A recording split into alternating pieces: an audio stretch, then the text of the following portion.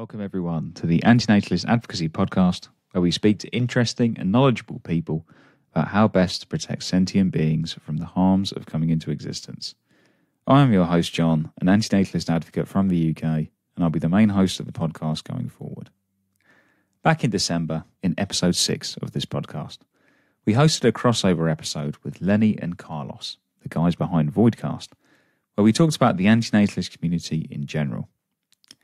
Lenny also had some constructive feedback on AA specifically that we unfortunately didn't have time to cover, and we decided, rather than try and cram everything into one episode, where Lawrence and I would hand over the reins and allow Lenny and fellow antinatalist Conundrum to put their criticisms to us. That's what we're bringing you today. I think it's really important to create a culture of well-meaning criticism in the antinatalist community.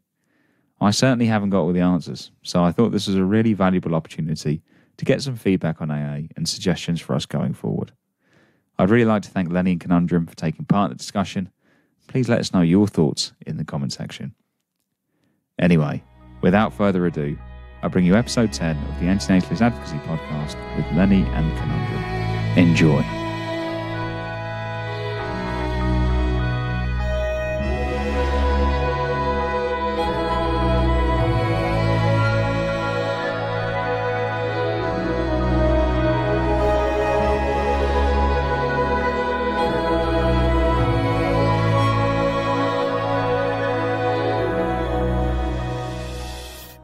All right, so welcome everyone to this video. So this video is going to be a discussion really on criticisms or feedback, however one would want to put it, that Conundrum and Lenny have been kind enough to give up some of their time to bring to myself and John.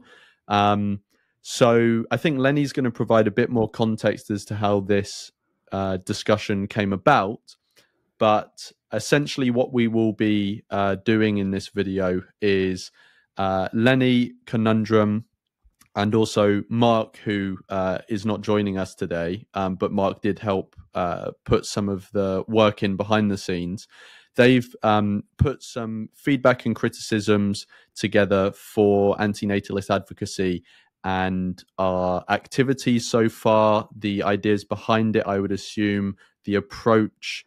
I'm sure there's a wide plethora of aspects that they're going to bring up points to. And yeah, so John and I are here with Lenny and Conundrum, and I'll quickly let Lenny and then Conundrum introduce themselves. And then you guys can take over and we can go from there. So Lenny, do you want to go first? Just do a quick intro of yourself. Yes, sure. So I'm Lenny, and over the past 1.5 or 2 years, maybe, I've kept myself busy with a couple of projects more or less related to antinatalist literature, but I also run a podcast together with my friend Carlos. It's called Voidcast, but I'm not here to advertise my show. I just want to say that it was kind of in this function that I appeared together with Carlos on John's Antinatalist Advocacy podcast last year. And in that episode, we talked about not only our show, but also about our criticisms of the antinatalist community and our doubts and skepticism, especially about the limitations of the advocacy of such a position.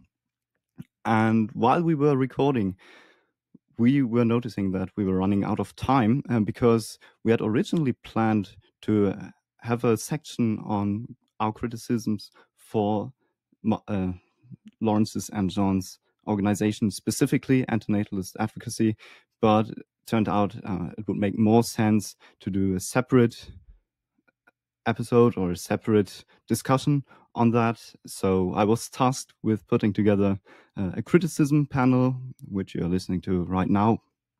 And so, yeah, this is kind of the natural sequel, or the necessary sequel, perhaps, to the Voidcast crossover episode on John's podcast. Now, over the course of this discussion, we're going to go through a couple of points, some of which have to do with the way you present yourselves. Others with what you stand for, and perhaps errors to avoid, associations to consider and to avoid, and a couple of other topics as well. So we're going to kind of go from the more superficial issues to some of the more fundamental issues. And but just so you know, some of the things that I'm going to say you might expect to come from perhaps from a place of bad faith, because there can be quite like fundamental criticism. But just so you know, I'm not interested in tearing down what others build up, and I'm here today in my constructive capacity. Cool. Cheers for that, Lenny. Conundrum, do you want to do a quick intro and any sort of additional intro to add some bits or whatever the phrase is? Hello, I'm Conundrum. I am interested in philosophical pessimism, and I am an antinatalist and a vegan. I run a YouTube channel called Conundrum, where I post videos mostly on philosophical topics or issues, and I'm really glad to be here. Cool. Cheers for that. All right, Lenny, I don't know if you guys want to alternate. It's completely up to you, but we can just hand over to you and take it away with the first thing you want to bring up. So yeah, at first we wanted to talk a bit about the way you present yourselves, and perhaps it would make sense first to talk about the name and the meaning of antinatalist advocacy. And maybe I should give the floor to you, Conundrum. Yeah, so it would be great to start with how do you both define antinatalism? Do you want to go first, John?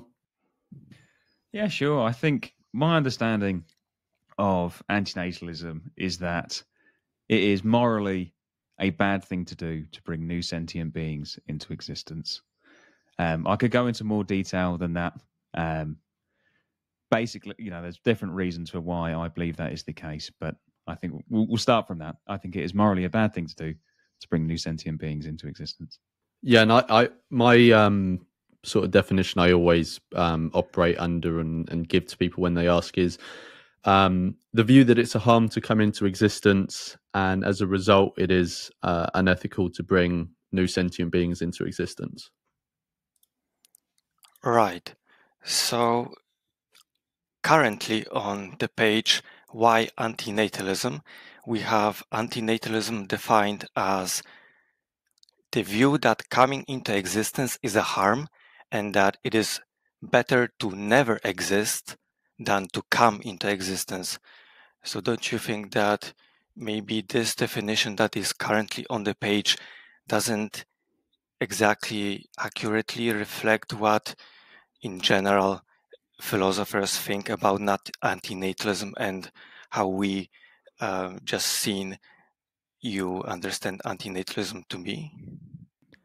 Yes, that is a good point, and that is exactly why at the moment we're doing a review of the website. There's been a tiny bit of change so far, but we've actually held off on a lot of these substantive changes until this panel because, well, for two reasons. One, we knew that you guys had already prepared, and we didn't want to change things on the website, and that you would have been bringing up and sort of sweep the rug from under your feet. And the second thing is obviously we wanted to wait and hear what you guys wanted to bring up and discuss, and so there might be things from this discussion that we then use to inform the changes on the website. So rather than do a change before and after this discussion, we've left most of the changes until this discussion was had. So yeah, that is completely valid, and we're going to be reviewing that. Yeah, agree. Totally fair criticism. I think the second part of that definition on the website is quite strange, that it is better not to exist than to people. Not that I disagree with that, but I don't think that's necessarily a key part of the definition of antinatalism. So yeah, we totally agree. Right, but during this discussion, we will just take the meaning of antinatalism or understanding of what antinatalism is to what you just said as the responses to the question, right? Yeah, that's all good. So that's one thing that we'll have clear, and it will be the basis maybe for the discussion. So one other thing is, since the organization is Antinatalist Advocacy, the obvious question now is, how do you do antinatalist advocacy? I'm happy to go first if you wanted, Lawrence. Cool. You wanted me Yeah. Sure. So I think, we've got two broad aims with antinatalist advocacy. And I think the first aim is primarily to build a platform for people who identify as antinatalists to be able to do good. So look at cause areas where we think that antinatalism has an important part to play. So, for example, with human suffering or animal agriculture, etc., where we don't need to be bringing beings into existence. An important perspective on wild animal suffering as well. And to look for opportunities, primarily donating money, but using careers, etc., to have an impact on those. And the second goal, which is actually, it's less of a direct aim and more of a like a secondary outcome of doing that, is by influencing or like propagating the idea of antinatalism within these different cause areas. So it's not like a direct aim of ours to go out and make more antinatalists or to propagate antinatalism as such, but rather as a secondary aim of antinatalists taking more action to do good and getting involved in these conversations. The idea of antinatalism will spread, if that makes sense. I can totally understand with the name of the organization that the secondary aim looks like the primary one, or that people would think that our main aim would be to spread antinatalism. But I think that is more of a secondary positive outcome of that first aim, which is antinatalists trying to do good, basically. We are also going to discuss like possible name changes later on. That sounds good.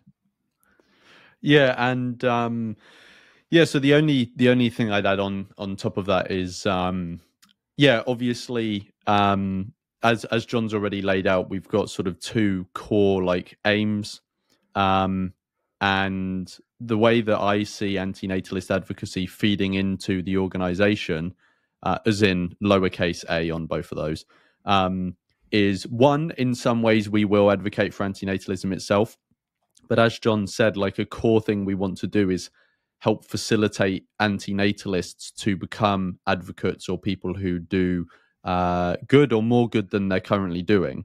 Because obviously, some antinatalists are doing good, as I've sort of discussed with you before, Conundrum. But there will be other antinatalists who aren't sort of intentionally trying to make the world a better place in general, or with antinatalism in mind. So that's one way that we think the organization also feeds into advocating for antinatalism, is helping others do that. Another thing on the name is a very simple and basic point, is obviously the name will encapsulate some of the meaning behind an organization, but a name also needs to be things like you've got to also think about it from a branding perspective, as in, it was a long time since I did my English GCSE, but it's alliteration, right? Where it's two of the same letters starting, and it's a short, to the point, has antinatalism in the name, this sort of stuff. So when we were having discussions about naming the organization, those things also played a part, as well as it needs to be related to what we're doing. So yeah, that's ultimately why we went with AA. Yeah, we get into that's what I've got to add. We get into the linguistic aspects perhaps later on. But Conundrum, would you like to go on? Yeah, sure. So another point that is very much related to what you just described, A to B, is the problem of the goal. We often see organizations that have very specific goals, such as eradicate malaria or eliminate poverty or this or that. So these are the things that someday in the future, in the potential future, you can say that you either accomplished or you have some work still to do. But it doesn't really seem that you have something like that. It doesn't look like you have a goal that you will know that you have achieved. Or in other words, at which point would you consider your mission to have been successful? So I think my take on this is that an organization doesn't necessarily need to have a specific point at which they know our work will definitely be done when we've gotten to this exact point. So, there are organizations that come to mind that wouldn't have such a goal. So, for example, an organization that is promoting freedom of speech or freedom of expression, maybe that will take the form of supporting certain publishing houses or whatever. It doesn't seem clear to me that they would have any sort of fixed point that they're aiming at. They're just generally trying to nurture some certain value or thing, right? Like I think AA is trying to do. Another thing may be in to bring it to effective altruism. There are careers services like animal advocacy careers or 80,000 hours. Now, they as organizations may have specific aims like you're talking about that they want to achieve, a certain number of whatever. But they also have this general aim of helping people into careers to try and do good in the world, right? I don't necessarily think that has to have a specific and finite aim or objective or goal in the way you're putting forward. I think it's very, I think it's acceptable to have a general aim or something you want to nurture as AA does. But John, do you have anything to add? Yeah, I definitely agree. I was thinking of charities, as you said, Conundrum, that have clear goals. So if you think of, I don't know, Meningitis Now that wants to, eradicate meningitis, or Against Malaria Foundation that wants to eradicate malaria, those charities do lend themselves to those kind of hard goals. But as Lawrence said, organizations that are attached to ideas, in particular, I'm thinking of think tanks, an organization like the Sentience Institute that's trying to spread moral circle expansion. I'm not sure that they will get to a point when they say, okay, these ideas have spread enough, which is obviously, as I said, like a secondary goal of AA, the idea of spreading antinatalism. But then in terms of a primary goal of creating that platform, as Lawrence said, like an 80,000 hours type platform, I don't think that 80,000 hours would say, when every person that exists going forward accesses our platform, we know that we've achieved our, or whatever it is, So I think it's fine not to have necessarily a clearly defined end point when we can say, right, our work is done. Yeah, that makes total sense. So now I have a topic that is much smaller or much more narrower, which we can find on the current version of the website on the page Who We Are, where you introduce the concept, the antinatalist blind spot. It seems to be very important for you because it's at the very top and it's bold. And when I'm thinking about something like that, I already think about something that Humane Hancock introduced, which is called the vegan blind spot. And this means that vegans have a certain blind spot. So vegans don't see, in this case, vegans don't see the harm that wild animals are going through, but they focus only on farm animals. So it's just the phrase, the antinatalist blind spot, seems to be saying something very similar, something that antinatalists miss or don't see or ignore. So that's actually an interesting one, because I'm aware of I sort of I'm aware of Jack's work and stuff, and I'm aware of his he's done a talk at Vegan Campow about the vegan blind spot, and I know he's used that term. And actually, to be honest, I can't remember if either John or I or came up with that term, or we heard it somewhere. I can't remember. But I've actually never in my mind associated it with Jack's use of the term vegan blind spot. So that's quite interesting. You make that link. But yeah, on the website, we use that term, and we're not using it to say that antinatalists have a blind spot. We're saying that it's a blind spot that we're saying that antinatalism is a blind spot, or there are points that antinatalism raise that is a blind spot to people. So I can quote what we have on the website, and let's just see if it does convey the message that we're trying to convey. Because if not, then that will be something we'll need to change as well. So it says, whilst many people are working to do good in the world, we believe many people have an ethical blind spot, the antinatalist blind spot. Harm to an individual can be mitigated once they exist, and doing so is important. But the only guaranteed way to ensure a sentient being is not harmed is to simply not create them in the first place.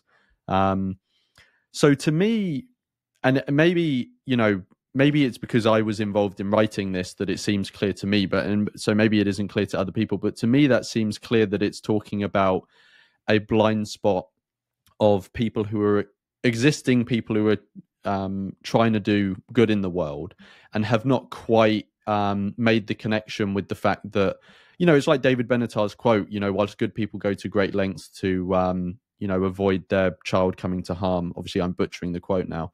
But they don't realize that the only way to avoid the child coming to any harm is not to create them in the first place. So he sort of talks about what I would refer to as the antinatalist blind spot there. Obviously, he doesn't use that term, but it's the same sort of principle, if that makes sense. So we're not talking about a blind spot that antinatalists have. We're talking about a blind spot that people have, or people who are trying to do good have generally, in that they're trying to mitigate suffering and harm once it's here, rather than not creating individuals to experience the harm in the first place, if that makes sense. I don't know if you have anything to add, John. It makes total sense just by reading what is on the page currently.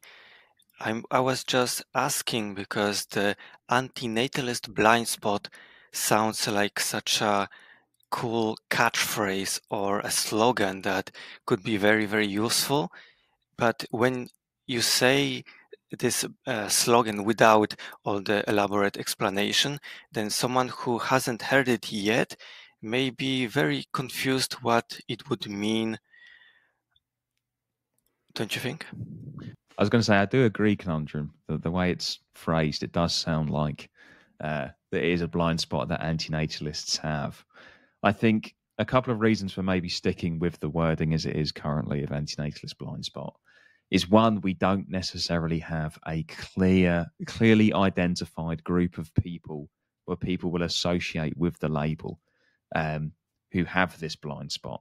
So with the Humane Hancock example, he is addressing vegans, self-identified vegans. They are a clear group of people who identify with the vegan label and saying you have a blind spot. The problem with so it would be groups of people who are trying to do good who don't currently consider the points that David Benatar made around the only way to guarantee a being doesn't experience any harm is not to create them in the first place. And they're not necessarily a defined group of people that with like a self-identified label, if that makes sense. And also, just because antinatalism and the word antinatalist is, for us in the community, you remember that we are a very tiny fringe community and not many people have heard about this phrase at all. So I wonder if there's some merit of just having it in there anyway. It might cause some confusion to an antinatalist who already is familiar with the term, but then they won't have the blind spot because they'll be an antinatalist. Whereas if we use that phrase with non-antinatalists, then there is a chance people are like, what's an antinatalist? What's antinatalism, etc. But I don't know. I definitely agree with your point, though, Conundrum, that it can be confusing. Yeah, one final thing I'll just add is that, I mean, the reason that term is used was to convey a certain message to people, right? And so if it's not doing that job, if it's causing confusion to someone who's, like, I consider you, Conundrum, a very intelligent person. So if it's causing confusion to someone like you, then it may be causing confusion to a lot of other people as well. So, whether or not we'll stop using that term on the website is another thing, but I'm not, wedded to that specific term. If we can convey the same message in different words, then we can do that in the website review. I actually, until you raised it just now, I actually didn't realize that it had caused this confusion with anyone. I thought it was relatively clear, but maybe that's just me taking it for granted because I was involved in helping write it in the first place. Right, and I think that good phrases that can be put, for example, on during street activism or whatever.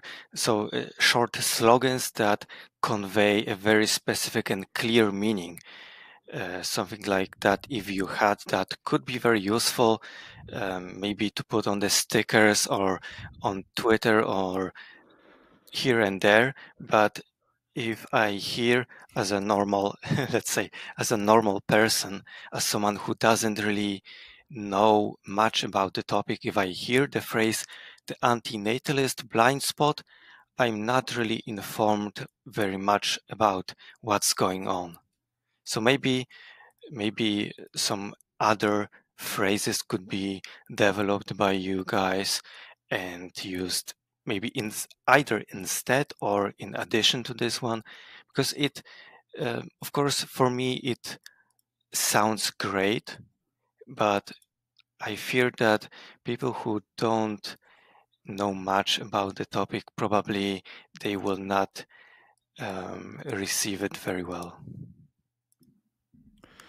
Yeah, no, I get what you mean. I think, to be honest, we're probably never going to come up with a single term that is going to fully encapsulate what we're trying to get across there, which is why the antinatalist blind spot on the website at the moment is encapsulated within a sort of slightly larger paragraph. So yeah, we'll have a think about how to reword it and stuff, but I'm not sure we're ever going to get to a point where we have a specific word or 2 or 3 word phrase that is going to fully capture that. I think it's just one of those things that probably, like Humane Hancock's, like if someone said to someone the vegan blind spot, they wouldn't necessarily know he was specifically talking about wild animal suffering. So a lot of these sorts of phrases will have to have a bit more context. But yeah, we can review it and make it more clear. Yeah, I think that such phrases are very useful. For example, some vegan activists or organizations use the phrase "meat is murder," and if you hear that, you have absolutely no ambiguity in your head. What would that mean? And this is a very strong and, of course, controversial or polarizing phrase, but it conveys the meaning accurately. Yes, no, that's very true. I think some ideas are easier to encapsulate in short phrases like that than others. I think this one might be a slightly harder one. But if we'll have a think about it, and if either of you guys have any suggestions, please let us know either now or later. And anyone listening as well, please do put it in the comment section. Okay, we have dwelt quite long on this specific phrase. Maybe we can move on to something more general and stay a bit on the website, which I think looks very slick. So good job. But there is a panel that says criticisms coming soon. And it's been like that for about half a year now, like since the inception of antinatalist advocacy. And like to an outsider and even to me, it looks a bit like an organization that is kind of trying to present itself as like, oh, look, we really care about critiques and feedback and criticism. But at the moment, it's seems like more like a placeholder, like an alibi almost. And I hope that this will be kind of changed in the future. And I also hope that the criticism panel that we are doing right now won't serve an alibi function either, if that makes sense. Can I quickly clarify what you mean by this panel serving as an alibi function? That we're having right now, our discussion. So if we were to link to that on the website, would that be like an alibi? I mean, that would be fine. The question is kind of what... Now, I mean, we're going to address and discuss some of the more like substantial issues too. And I mean, I don't think it's enough to simply refer people to a discussion that you had, but also like if nothing comes out of it, it may seem a bit like it was only done for kind of ostentative purposes, if that makes sense. So, just be mindful of that, of having an empty criticism section. Yes, no, definitely. I do think we haven't decided until obviously we are posting this video, and we're very grateful for you coming on to give us, as you said, like well-meaning criticisms. We've also got a podcast episode coming up, hopefully, with a guest who disagrees with antinatalism and effective altruism. So, quite a few different voices who criticise our approach. That's very good. I do think that we need to.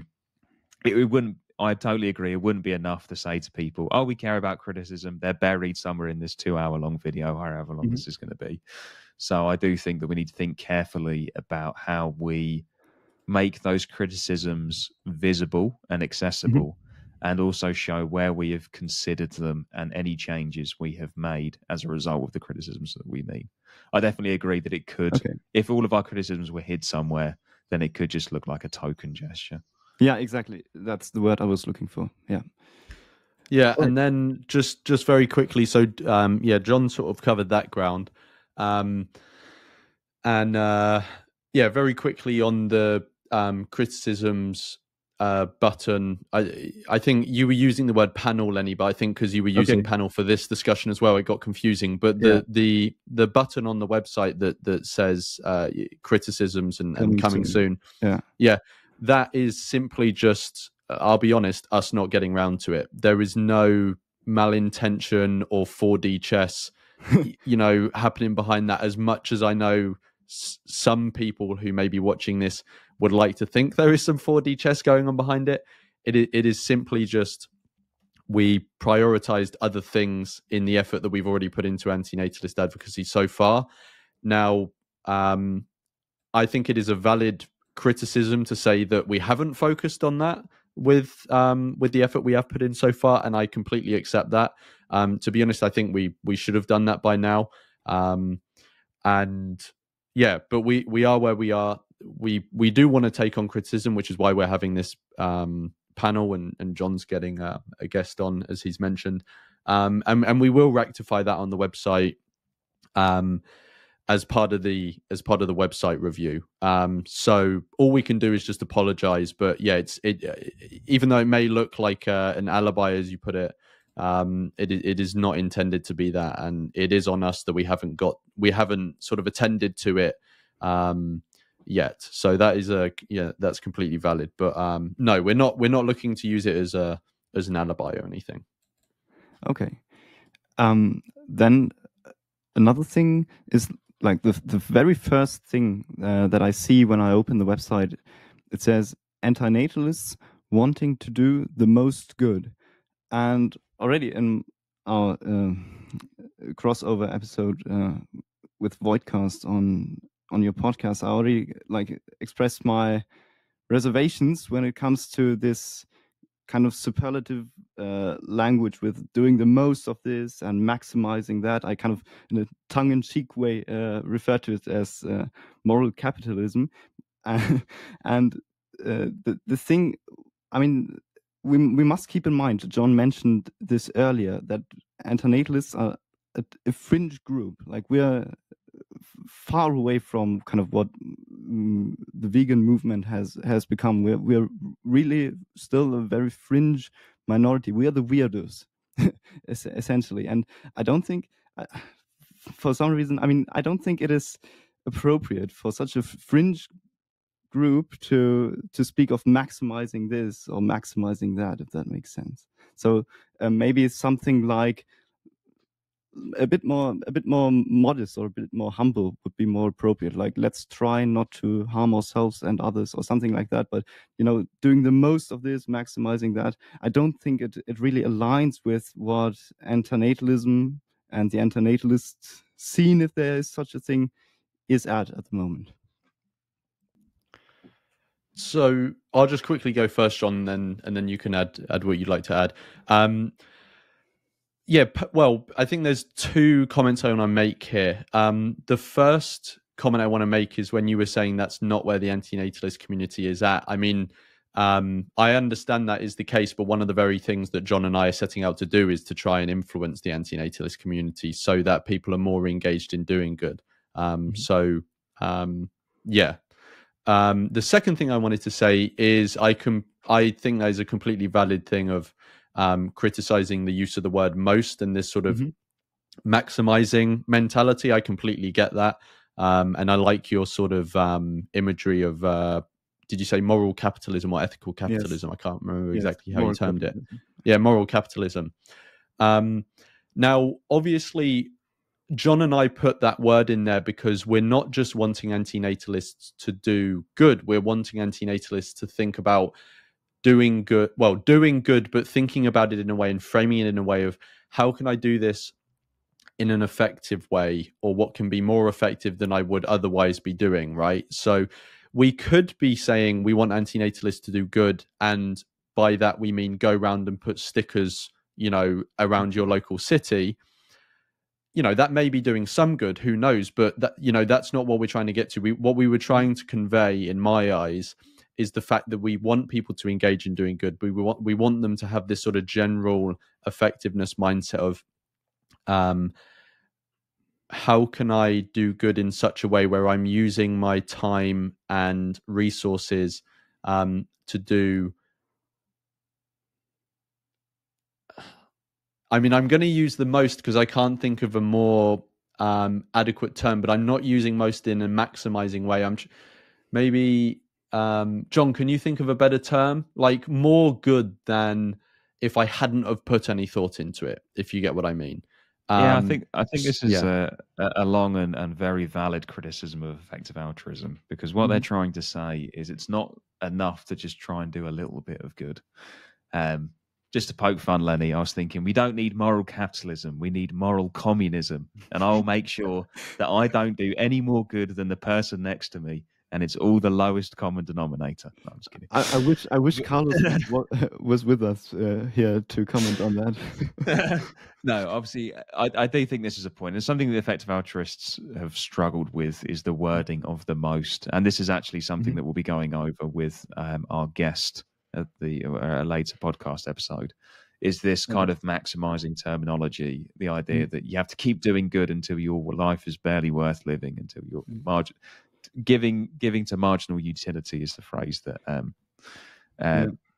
effective altruists have sometimes used. The idea that you give so much money that you're just as badly off as the very poor people that you're trying to help.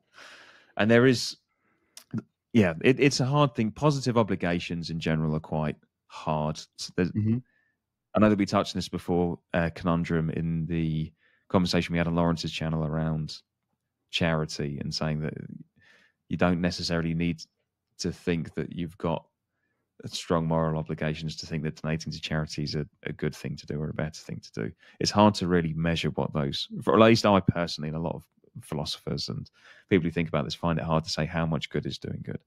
But there is something to be said about using the evidence and being ambitious in terms of achieving a large impact. But there is something off about the maximizing ideas.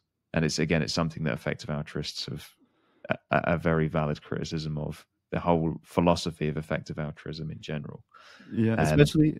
Oh, sorry, I didn't mean to interrupt you. I was going to say, and as I think Lawrence showed, and it's not a knock on you, Lawrence, because lots of people struggle with this, trying to say doing more good than you otherwise would have done if you hadn't come across us or hadn't put these ideas. It's not as catchy. It's really clunky. It's really clunky. But it's more accurate, but clunky and easy to misinterpret. So definitely something for us to consider I'm not sure if there are any easy options here. Maybe you could consider antinatalists wanting to do better. Oh, that feels a bit elitist. I mean, yeah, and also that, I mean, I think that could mean so many other things. Okay, so I'm not a native speaker. Maybe this was completely off. I just wanted. No. I mean, it's not completely off. I get what you're getting at. I mean, I mean, I don't know how much time you do want to spend. Like, I mean, we've got trying to find another word. Yeah, but John and I, like, I think both John and I understand your point, and also have some of the same concerns. So we'll think about how to reword that, but it could be something like, antinatalists wanting to do good effectively or something like that. Obviously, at the end of the day, whatever word we're going to use, someone's probably going to come for us over it, just because wanting to do good effectively, well, then, someone's going to come at us and say, how do you know that what you're doing is effective, and sort of drill down on that. But yeah, we'll take it into consideration when we're doing the website review. Excellent. And there's one, there's another issue that I would like to touch on, because I think this is one of the more substantial sides, substantial aspects. When I take a look at your logo, we see this infinity sign, which is interrupted by a heart-shaped symbol. And it is very clear that you put a lot of emphasis on compassion and the role of compassion in antinatalism and in its advocacy and activism. And this is something that I would like to talk a bit about, because I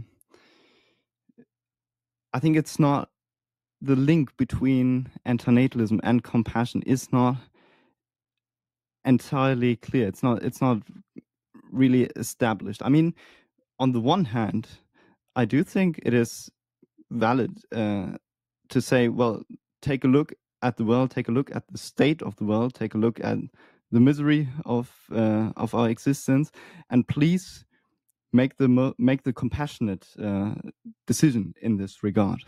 That is not creating another life into existence. I think that's one thing, but I think we have to keep in mind that although the antinatalist position could be called maybe a kind of to have a component of compassionate ethics, it's important to keep in mind that compassion is not necessarily the reason why someone is an antinatalist, nor does it mean that someone is automatically a compassionate person simply by virtue of being an antinatalist. And this is because quantifying compassion, how do you quantify compassion, this is an extremely complex question. I can give you one example, and the example is myself. For example, I am an antinatalist. I'm vegan. I even do like street activism from time to time. I have donated money to charity in the past, but can I truly claim that I'm compassionate or that I'm particularly compassionate? I don't think so. In fact, I have reason to believe that my own emotional capacities are somewhat limited. That is, I'm just not a particularly emotional person overall. And this doesn't mean that I'm a psychopath or anything, but perhaps this kind of reminds you of this study carried out by this researcher Schönegger, according to which there are negative, statistically significant correlations between antinatalism and affective empathy. So this is extremely important to keep in mind when you say things like antinatalists are compassionate, like almost by default or by definition. Antinatalists don't have a monopoly on compassion. It's not like being an antinatalist makes you compassionate or makes you smarter than everyone else. So please do not feed into this narrative of we are the supremely compassionate people and everyone else who's not an antinatalist is by definition not compassionate, because this is kind of an open invitation to all kinds of like toxic positivity. And my buddy Andrew actually compiled a video on, I think it's called "Antinatalists Are the Most Compassionate People," where you can see some really bad examples of people who, on the one hand, claim to be supremely compassionate people, and while at the same time, like, having a contest for finding the most vile and disgusting terms for parents or for children or whatever. So be very, very careful when playing the compassion card. I would actually advise against it, especially we may discuss this later when you bring kind of the genetic component into the discussion. But this is something that I would kind of caution against kind of saying we are the compassionate people just because it is a position of compassionate ethics. I'm happy to start with this one, Lawrence, if you like. Okay, yeah, go on. Do you think, Lenny, that some of the things, like from the logo alone, and not even from the logo, but from the way the website's laid out, do you think then that there is anything that would lead someone to believe from the website? Because I have definitely come across those claims before from people saying, we antinatalists are so smart, we're so compassionate, everyone else is so... And I think that's quite common. I've found the same in left-wing groups. I found the same in atheist groups. I found the same in vegan groups. I think it's quite common for people who are united around ideas to say, no, we are the enlightened ones. Everyone else is either stupid or what the opposite of compassionate? What's the phrase? Sadistic. Uncompassionate. Yeah. Uncompassionate. Cruel. Cruel. Exactly. I think it's quite common in places united by ideas. And I think our aim with the logo wasn't to say that only antinatalists are compassionate or anything like that.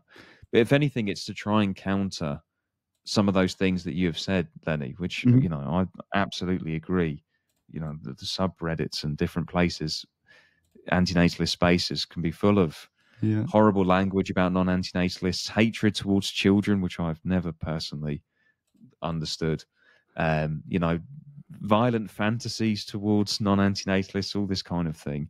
So I wonder, I do agree with your point that someone could look at the logo and read into it that we're saying that we're the best, but I also think there's a point, and the point that we're trying to get across, that there is a compassionate side to antinatalism. I do think it is a compassionate action to put aside your own desire to bring other beings into existence for ethical reasons. Yeah, I think none of us contest that.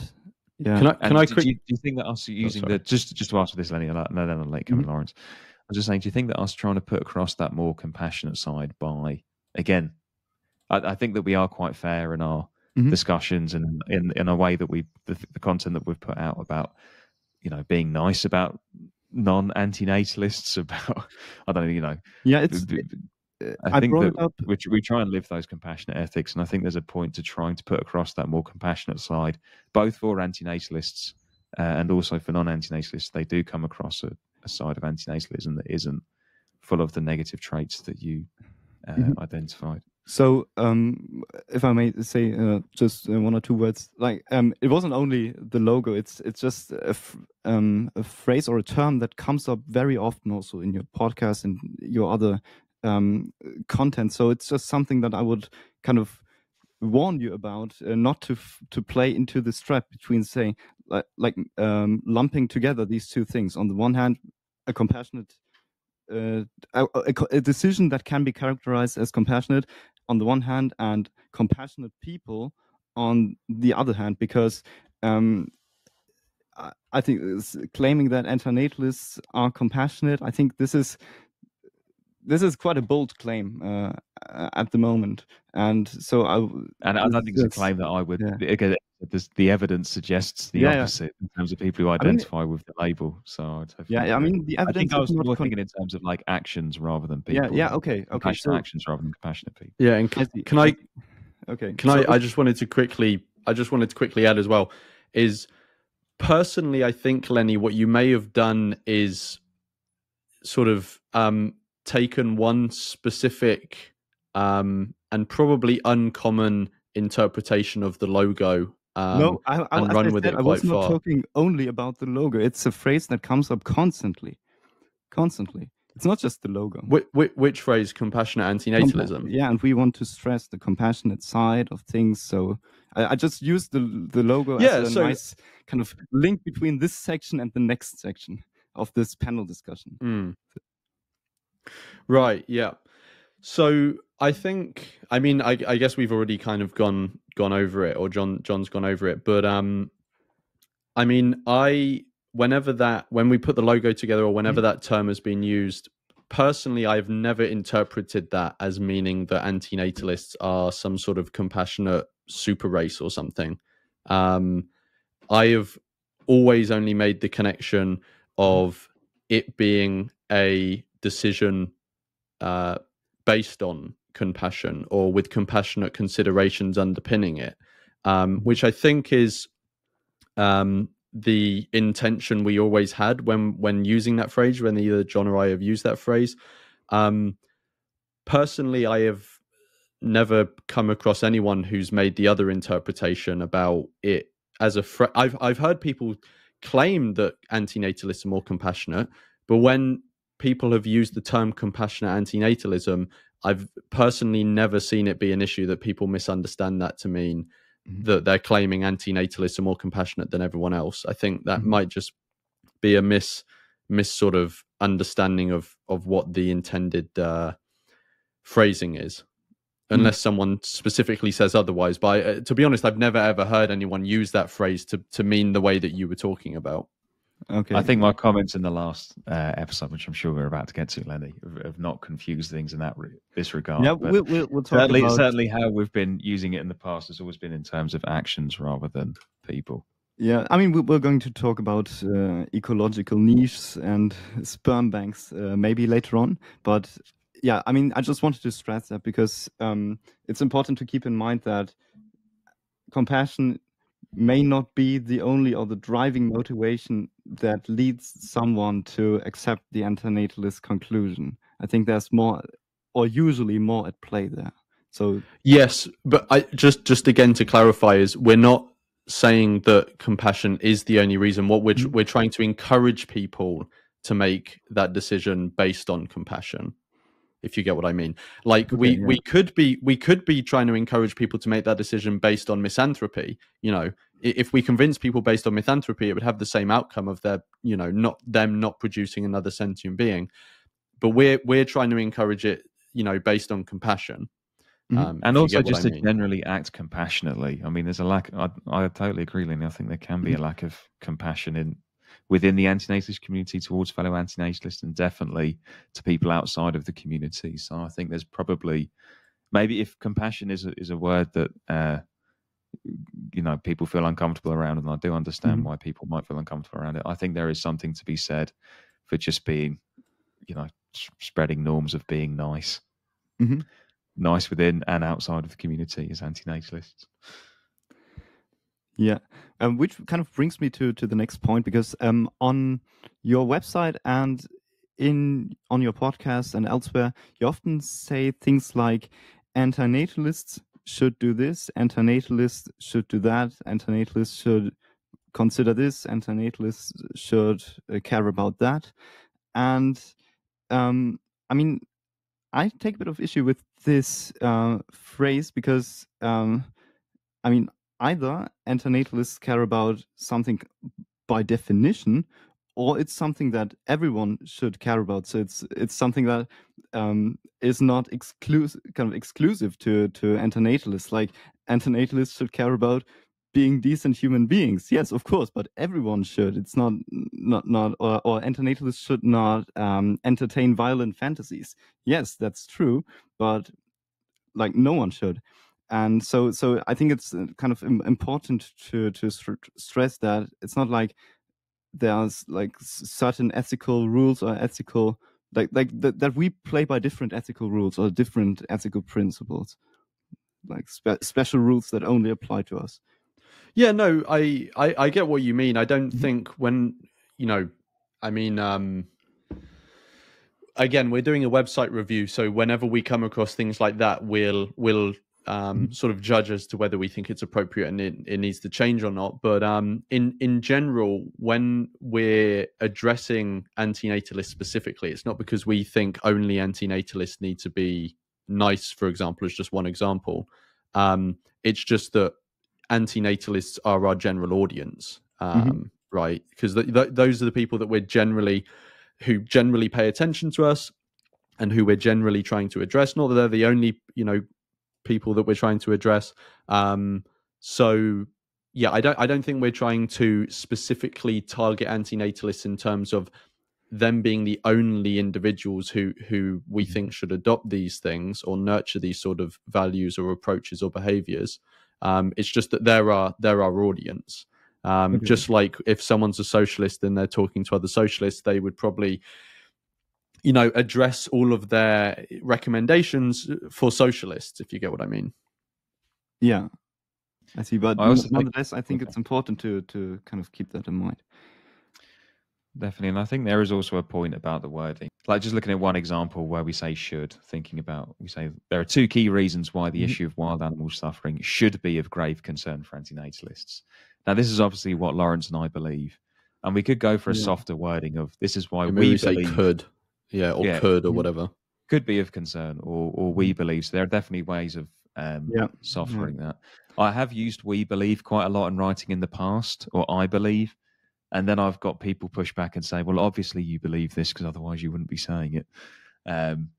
So I do get the idea, though, of that this should seems like quite a strong statement.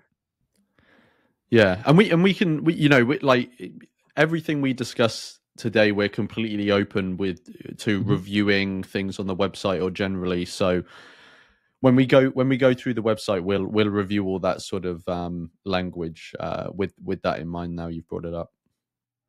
Okay, Conundrum. Do we want to move on to the next point? Yeah, sure. So kind of we covered a bit that concerns the way you present yourselves, but I think what is perhaps even more important is what you represent and what you stand for, like your values. And I sometimes get the idea, and if I'm not mistaken, John actually admitted to it in one of the more recent podcast episodes, is that you kind of entertain and promote a bit of an idealized image of the antinatalist community. And I think that this is kind of a bit at odds with kind of the actual state and what's going on in these places. So I wonder, are you kind of trying, or do you want to be the friendly and nice and handsome public face of the otherwise quite ugly body of antinatalism? Can I just want to quickly clarify, because I'm not sure I'm entirely understanding. When you say that you get the vibe and that John sort of admitted it, I'd also maybe question the use of the word admit, just it sort of implies something quite negative. But what can you give some examples? What do you mean exactly? I mean, when you take a look at what's going on in the places where the majority of participants identify as antinatalists, whether it's on Facebook or whether it's on Discord or Reddit, you find a lot of disgusting stuff. You'll find a lot of people who are in a really bad place. You find a lot of people who are not in the slightest interested in philosophy at all, and who are just kind of using it as an ideological excuse of sorts to vent their frustrations in life, and sometimes even their violent fantasies. And this is what we are dealing with. It's not just a myth spread by the evil pro-natalist mafia who wants to kind of break all of our efforts, but it's actually happening. And Lenny, so I wonder, yeah. Oh, sorry. I didn't want to interrupt. I just wanted to just quickly ask you though. But do you think that we are trying to misrepresent how the antinatalist community actually is? Because let me give you an example. In the conference that we put together, there were only 6 panels, right? And we chose to use one of those panels for a panel discussion on how to have a healthier antinatalist community, where issues were raised about the community. So personally, and again, if you have things to bring up that sort of question what I'm saying, please do that, because I'm not, this is I'm not trying to gaslight anyone or anything, but personally I don't feel like we are trying to misrepresent how the antinatalist community actually is. I think we're fully aware of the downsides of it, and that's one of the things we want to try and influence, is so that influence the community so that it has healthier dynamics. But I think nonetheless, like the actual state of things is important to keep in mind, because this is one of the things that are responsible for the kind of the very limited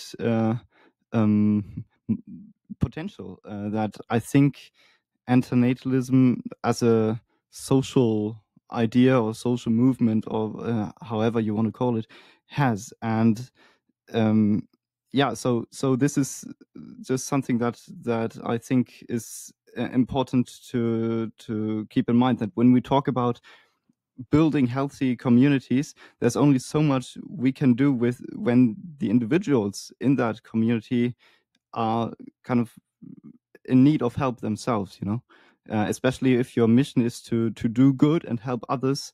I think, like we must be aware of the inherent limitations there.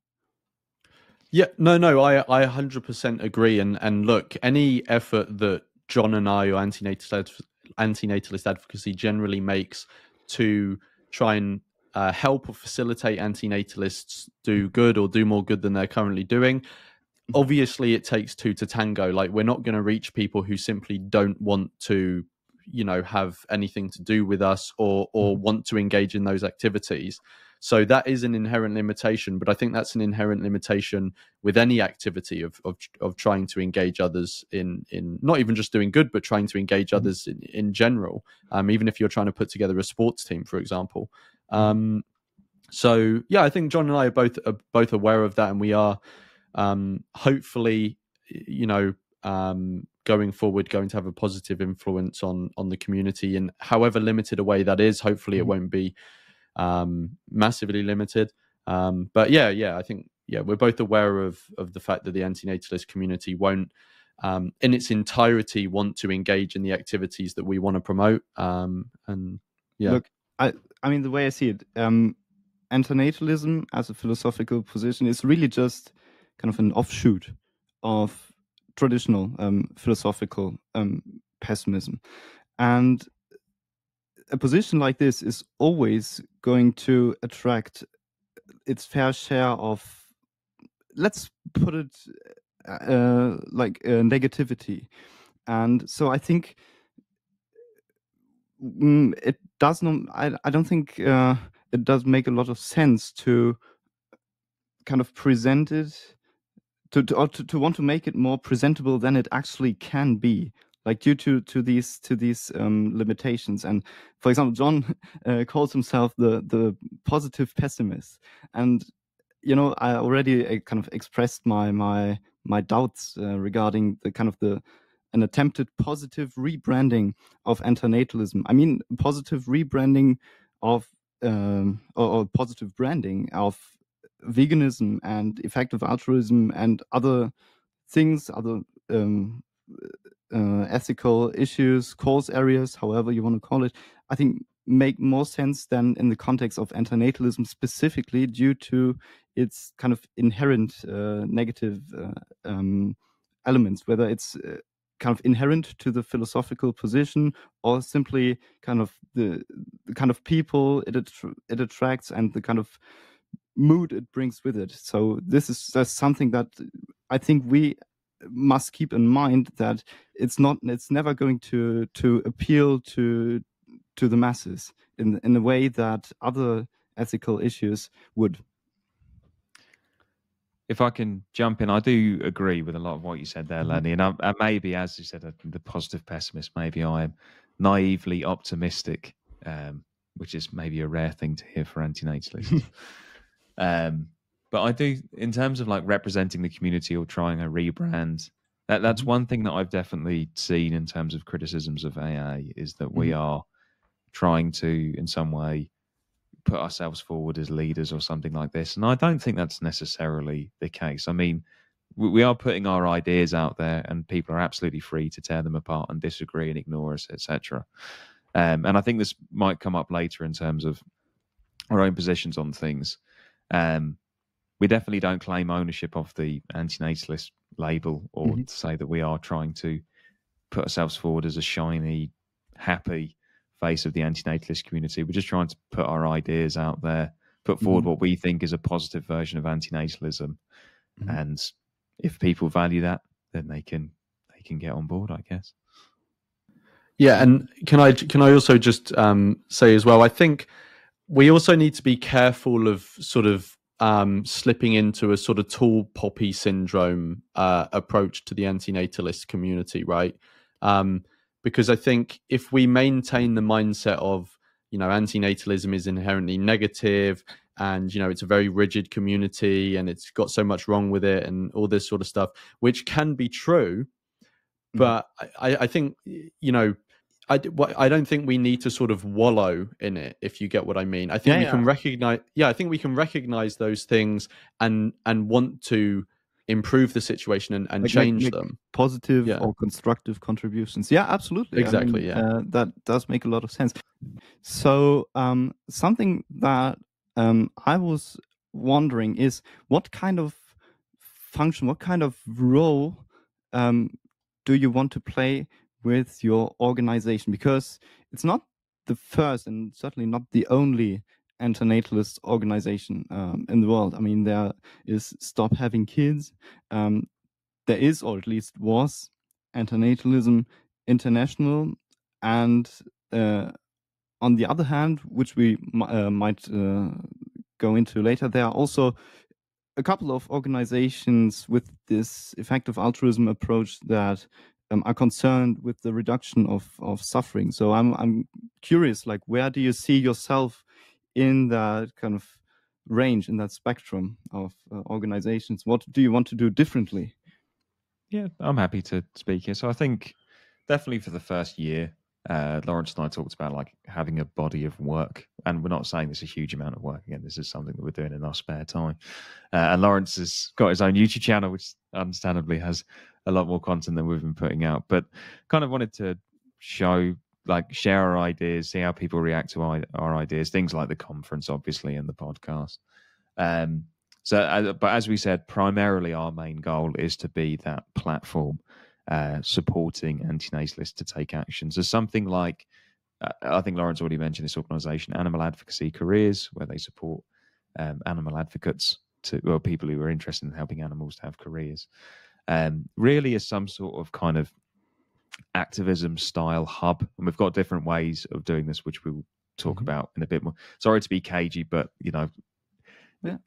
we can say for this first year that we've been going since July last year, we're definitely in the ideas dissemination kind of phase. And then we're hoping to have kind of regular touch points directly interacting with individuals from the antinatalist community to support them to do good through career and donations.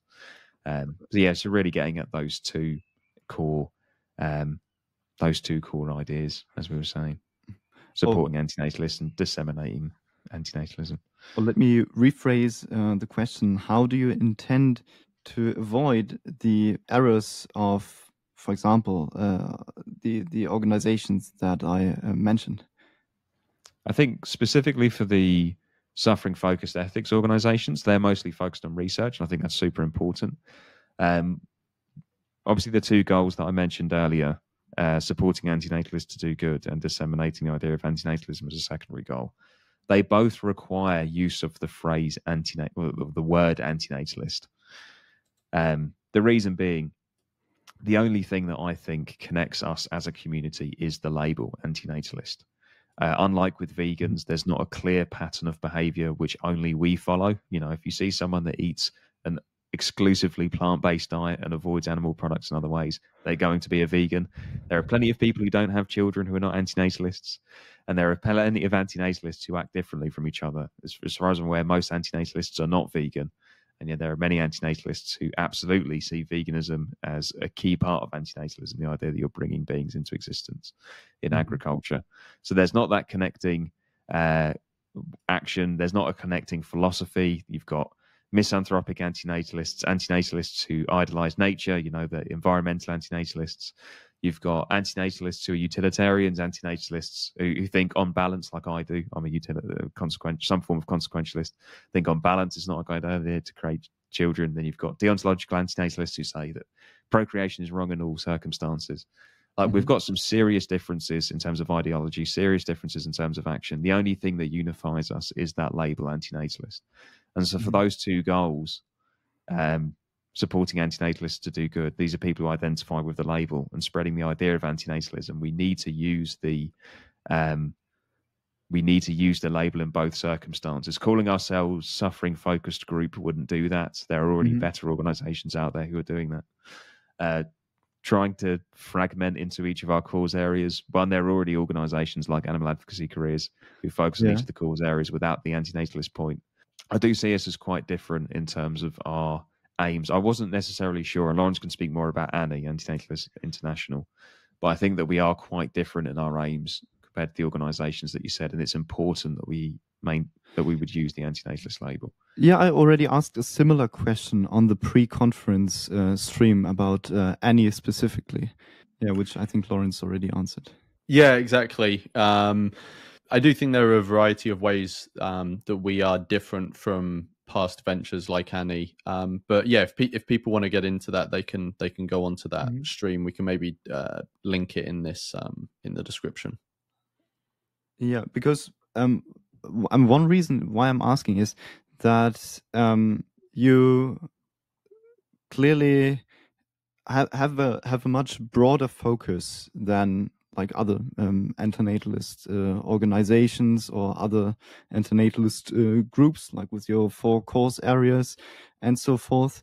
And it would seem, I mean, a lot of people might disagree, but it seems that a lot of things that may or may not be related to antinatalism, proper antinatalism itself, are kind of lumped together here and kind of promoted as this is what antinatalists should care about. So I think it is important indeed, especially if you choose a name like this, to separate your kind of primary concerns, which are kind of reflected in by the chosen name, from other kind of unrelated or only tangentially related concerns or personal pet concerns. Well, maybe one could call them that. And because otherwise people might feel that, okay, these guys are antinatalists, call themselves antinatalists, have their organization, which they call Antinatalist Advocacy.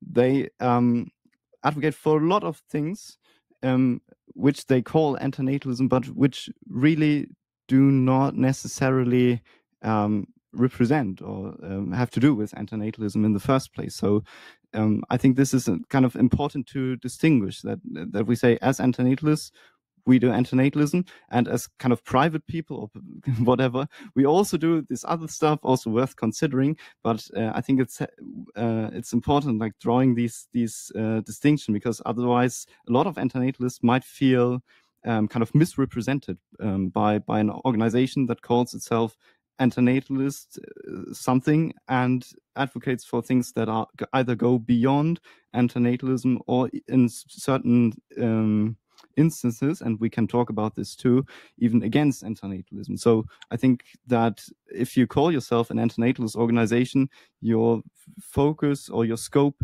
is very, very limited, and more limited than what is offered by your organization, at least like to my eye, and maybe other people, might disagree or might agree with me here. Can I quickly ask a question, Lenny, just so I know how to answer the question? Yeah. So when you say scope, I'm assuming you mean like the cause areas, apart from wild animal suffering, because you said there were multiple ones, but maybe it was just like a misspeak. Apart from wild animal suffering, what else in the scope do you think sort of is in question here? Because I can understand the wild animal suffering one, but the other three cause areas I think fall pretty much bang in the middle of antinatalism. Yeah, I mean, like I've already explained my own approach to antinatalism in detail on the latest episode of Voidcast, which is a sentiocentric but agent-focused sentiocentric antinatalism. So I do think that there is a small but nonetheless significant intersection between the topic of veganism and the topic of antinatalism. However, only as far as it concerns bringing morally relevant beings into existence. Once they're already here, like everything that happens after, or that, this, I fully agree that these are also valid ethical concerns, but they fall outside antinatalism. But this is not the main point that I wanted to make. Is indeed the issue of wild animal suffering, because I fully agree that there's no contradiction at all if you are both a vegan and an antinatalist. I think these positions, whether you accept both or not, but I think one at least has to acknowledge that they, from certain perspectives or with certain underlying values, that they kind of go hand in hand. Like we have two negative duties that don't conflict with each other. The problem is once you bring wild animal suffering into, like, I fully believe that yes, even wild animals are morally significant. Like I fully concede that, but I think it is an issue that has to be treated separately, because once you bring wild animals into the discussion, we're not dealing with a negative duty anymore. We're dealing with a positive duty, and this positive duty may, in certain cases, conflict with the core the core concerns of antinatalism. And at the core of antinatalism, I don't think it needs to be restricted to human reproduction, but nonetheless, this is a core concern. And once you have another concern, another ethical concern that goes directly against that one, against your call against human reproduction, then I think we're in a kind of dilemma. And this maybe requires some clarification.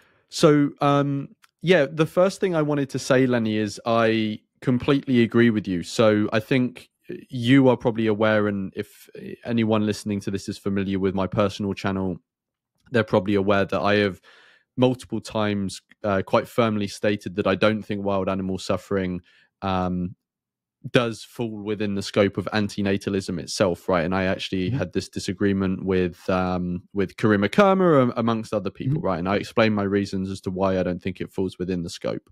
I think there is a legitimate reason, however, for including wild animal suffering within the concerns of antinatalist advocacy as an organization. I don't think including wild animal suffering as a cause area is necessarily us saying that it is included in antinatalism and that you have to care about it as an antinatalist. Although obviously on the website we do say that we think antinatalists should be concerned with it. So maybe we need to go back and think about the rewording. But I don't think us including it on the website inherently means that we're saying it is part of antinatalism proper. Yeah. The reason... Sorry, can I'll just quickly finish? I just like 30 seconds. So the reason that I believe it's important to include on the website of Antinatalist Advocacy is because it's a very it's a clear recognition that if antinatalism were to be realized, there would be an issue left behind, which is a large criticism often launched at antinatalists.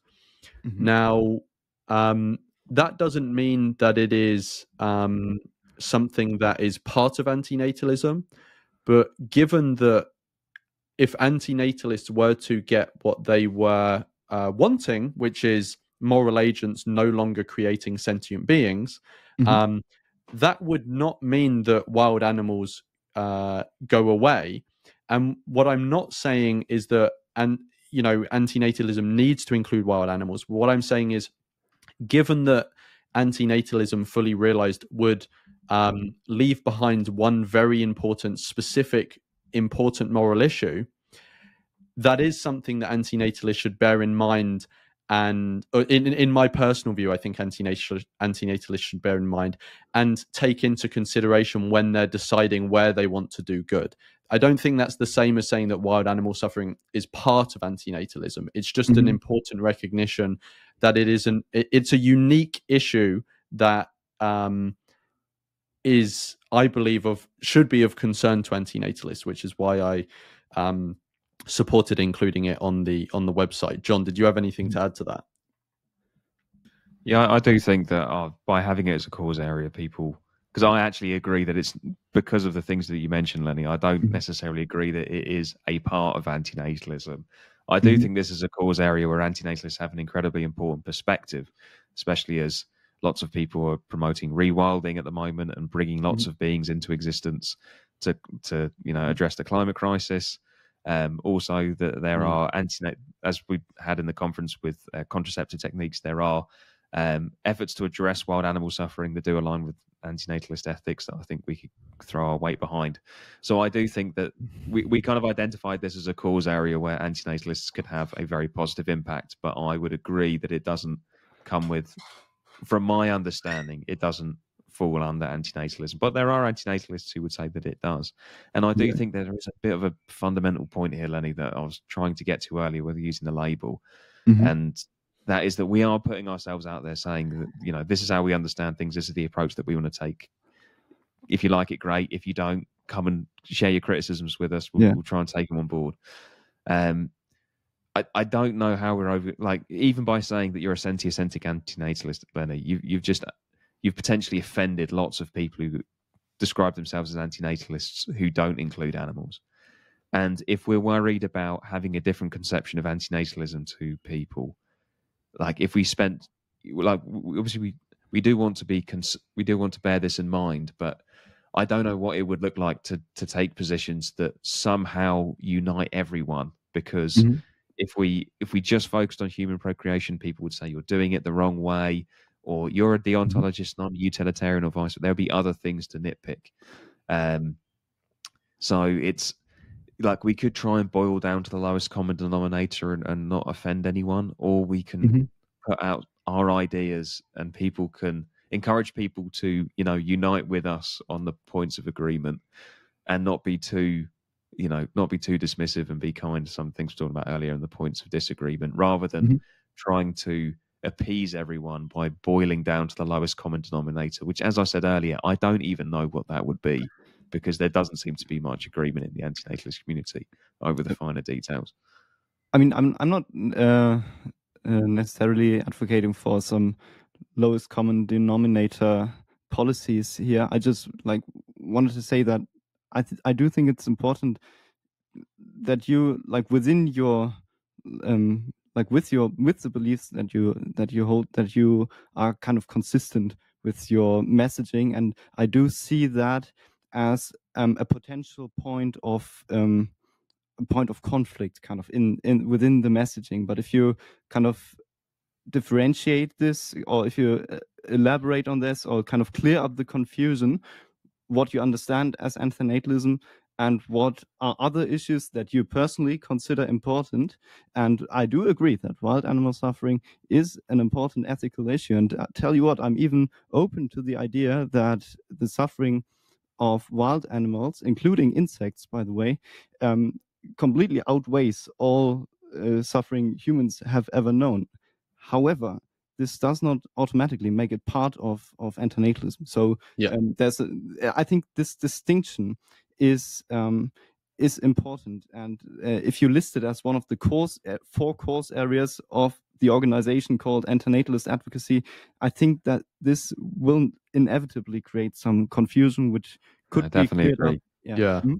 Yeah, no, I agree with everything you've just said, Lenny. So I agree, obviously, on the point of the definitional stuff. We're in full agreement there, and I think you know that from my discussions with Kareem and others in the past. Where I do think we maybe have not been clear enough is when we included it as a cause area. I don't think we were clear enough to explain why we included it. And so I do think we did lead to unnecessary confusion as to people thinking that we were automatically stating that this is part of antinatalism and anyone who disagrees with us is wrong. So I'm sure John, agrees with me on this, but please, John, if you disagree, say anything. But I think we should be clearer in how we present wild animal suffering. I look, going forward, wild animal suffering is still going to be an important issue we talk about, but I understand that the framing of it is also very important, and we need to take that into account. So when we do the review of the website, and I also know I'm saying that quite a lot, and please no one think that we're just saying that to sweep things under the carpet. Like, we will be going back through this and reminding ourselves of everything that we need to review on the website, and we will be doing that. But yeah, I think the framing of wild animal suffering as it relates to antinatalism is, or at least the activities of a antinatalist advocacy, that is something that we'll look at and reframe in the ways that we've just spoken about. Yeah, definitely agree. Yeah. Okay. So I just wanted to add that some people have already made a case for the so-called wildlife antinatalism, such as Magnus Winding and Ludwig Rahl, and also David Benatar talks about wildlife. So all the species of animals that are sentient. So it's not really a totally separate case or issue, but maybe the thing that is missing is just making an explicit connection. Yes, I think at least I know. So with Magnus, I'm not sure about Ludwig, but with Magnus, I would say that he's probably using antinatalism in a slightly different way than we are. But I know that, well, I don't know, but my understanding is that Benatar, when he was talking about wild animals, he was more talking about the part of antinatalism where we recognize that wild animals are also harmed by coming into existence, but less of the sort of moral language, if you get what I mean. Yeah, exactly. So kind of on the level of the pessimistic diagnosis. Yes, which exactly. Schopenhauer and others share. Yes. So this is a question for you, Lawrence, because I know you guys have complained about kind of having your position on the so-called ecological niche replacement argument misrepresented. And could you perhaps present your position in a way that you don't feel mischaracterizes your position, please?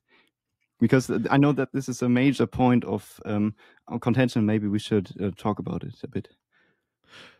Yeah, sure. I think the main sort of bulk of confusion that has happened around this has been because my thinking on this my personal thinking on this topic has changed over the years, over the years.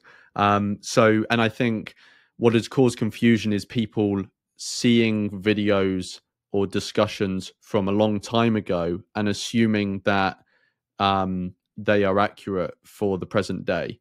I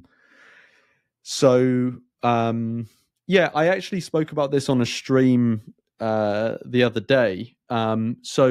yeah, like I said, my thoughts on this argument and balancing sort of concerns around antinatalism and wild animal suffering have gone back and forth over the years. But I think for me, the most reasonable sort of position between the two concerns that I have found and that I occupy at the moment is that I obviously don't advocate for anyone to bring any sentient beings into existence, whether they're human or animal. But I think if we advocate for people not to bring sentient beings into existence, we have to recognize that, as we were speaking before in the conversation, that does leave behind one specific ethical issue, which I think all of us here agree is a big ethical issue, the suffering of wild animals. And I think to balance those two things, and how I'm doing it at the moment, is that I personally, in my personal capacity, I use my YouTube channel to talk about antinatalism and not bringing new sentient beings into existence. And then I use other capacities I have to do good, such as donating to charity, to help address the issue of wild animal suffering. So I have two things I care about: antinatalism and wild animal suffering, and they in some ways pull in opposite directions. And that's unfortunate. The world does not exist to be ethically convenient. And I do my best to try and address both. And I do that by having a YouTube channel for antinatalism, and with wild animal suffering, I donate to charities. So I don't think there is a perfect way to remedy the balance of these two things, but I try my best. And at the moment, that what I've just said that I do is how I best navigate that. So that's how I approach the topic of, or that topic. I don't know if that was a satisfactory answer. If there's any other questions, please go for it. Julio Cabrera says we are all in our way morally disqualified, like unable to fulfill all of our basic moral duties. But let me rephrase the question. Like, would you say that we as a species have a duty to stick around until, and only until, the problem of wildlife suffering has been solved? I find it very hard to... So again, like I said, in the past, I would have given a different answer to this, but I'm giving you my answer as I understand it now. I find it very hard to understand what it would mean for humanity itself to have a duty. And it's very hard to talk about these things when we don't know exactly what those situations would even look like. But if you're asking me, do I think individual people have a duty to have children so that the human species will continue, with the view that one day we will remedy wild animal suffering? No, I don't think people do have that duty. In fact, I think people shouldn't be bringing sentient beings into existence. But I think that it's good that we are ethically minded in such a way that we use the time we do have, since we're here, at least in part, to help wild animals, among other morally relevant individuals. I mean, I think helping, nothing is wrong inherently with helping wildlife or help reduce wildlife suffering as long as you are here. I think the problem only arises at the point where you encourage people to bring more people into existence, whether you would do it personally or not, in order to tackle that problem. So I don't think I am encouraging people, and I may not be remembering every single thing I have personally said in the past. I don't think I ever, again, I can't remember every single thing I've ever said, but I don't think I have ever encouraged people in the past. Yeah, so I'm happy to come in with my perspective on this. People don't think I've dodged a question or anything like that. In terms of a duty for humanity to stick around, again, as I said before, positive duties are really difficult. And it seems very strange for me to say it's wrong for me to harm my child by creating them, but then humanity has a responsibility to keep going. That feels very uncomfortable to say that. Also, there's no guarantee that if humans do stick around, things will be better, because humans, in the case of factory farming, potentially we could create sentient AI that suffers even worse than wild animals. We could spread to other planets. So I don't think there's any guarantee that humans sticking around will help solve wild animals suffering. And last but not least, like, even if this is kind of a valid consideration under consequentialist ethics, nonetheless there are a lot of non-consequentialist Yes, arguments absolutely. at play that that you can't just ignore here. Yeah. No, absolutely. And I think that's the point, is I am a consequentialist, but I do think that it's important when you're making a really important decision, like, should I have a child, to consider other normative frameworks. So as an I think that on balance, it would be bad for my child to create them. And then a deontological antinatalist would say it would be wrong, absolutely wrong, to create your child. And for me to do so in the hope that they would trash the environment, to not bring wild animals into existence, and then have kids who keep doing that. And then maybe one of them one day will have concern for wild animals and will stop the suffering. That feels like a very strange thing to say. I think I've said repeatedly that if you're an antinatalist that's concerned about wild animal suffering, then if you don't have a kid, to not violate your antinatalist ethics, and then donate the money instead to a charity that's concerned about wild animal suffering, that's a much better way of helping wild animals, I think, than trying to calculate it would harm my kid to create them, but it would be a lesser harm than not doing so, and this kind of thing. I think that's it's not a good thing to do, to create people to protect wild animals.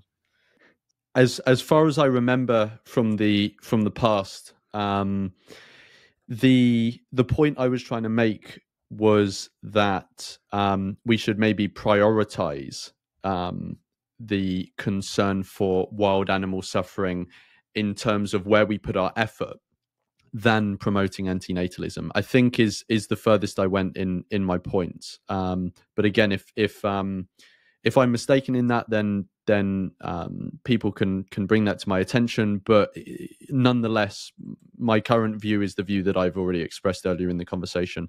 And when I say prioritize, I don't mean that we should sacrifice other ethical issues, like we should sacrifice our negative duties on other ethical issues to pursue the positive duty to wild animals. What I mean by that is, when we're thinking about where we spend our time on any ethical issue, we should spend our time on wild animal suffering than on promoting antinatalism. Not that I was saying people should intentionally have children to help wild animals in some way, if that makes sense. But again, what I've said before I forgot what I was saying, that's my current view on the balancing of wild animal suffering and antinatalism. But I think I get your point. But kind of, if as an outsider, it feels a bit like weird to me when an antinatalist advocate behind an organization called Antinatalist Advocacy says we should prioritize other ethical issues over antinatalism. This might create some confusion. Well, hang on, Lenny. That was said before antinatalist advocacy was even an idea. So, to be fair, that wasn't something I said when antinatalist advocacy was around, as far as I'm aware. If I did, which I don't think I did, because my understanding on this issue has evolved since then. Then I can understand the confusion it caused. But I think that was far before AA was created. Okay, just it's good, like, just a reminder to have consistent messaging. When you're navigating these ethical issues, all of which are kind of very important in their own right, Yeah, and also I do just want to say, for anyone who has disagreed with me in the past, obviously it's completely valid to do so and to criticize things I've said. Like I said, these are two ethical issues I care about, and I found them in the past hard to balance in which one I care about more. And sometimes people take time to figure things out, and I'm someone who puts a lot of things out in public, so don't necessarily think that one thing I said 2 years ago, just because it's in public, means it's exactly the same now. So yeah, I can only apologize for confusion that people have had. And yeah. And just one thing to follow up as well, a really key practical point. I said before how we're such a niche community. It's not like we as antinatalists at the moment are going to determine whether or not humans go extinct. So it's not like we are called on to make the decision as to whether or not humans are going to continue into the future.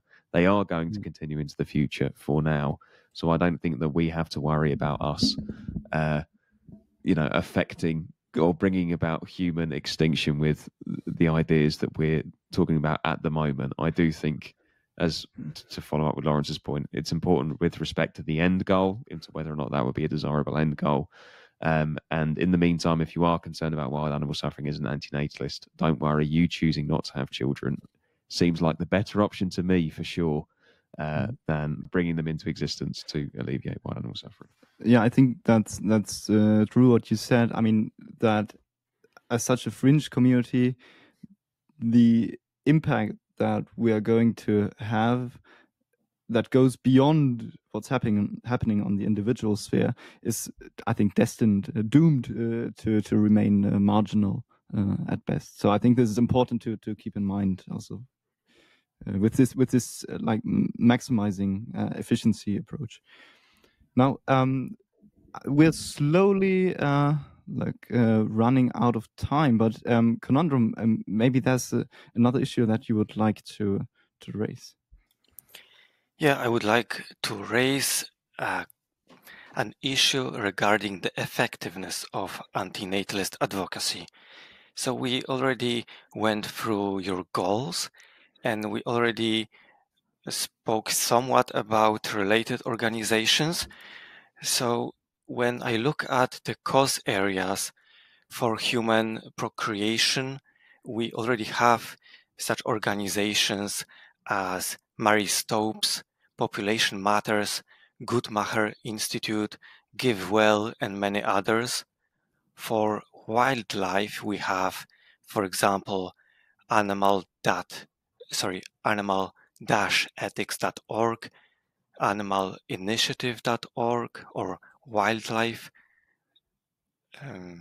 Wild Animal Initiative. Wildanimalinitiative.org. For vegan and animal rights organizations, we obviously have lots of them. So this is the context of various organizations in which we operate and in which we live. So the first question would be, all of those organizations have resources, people, time, money, structures to work on these issues, and they are focused on these specific issues.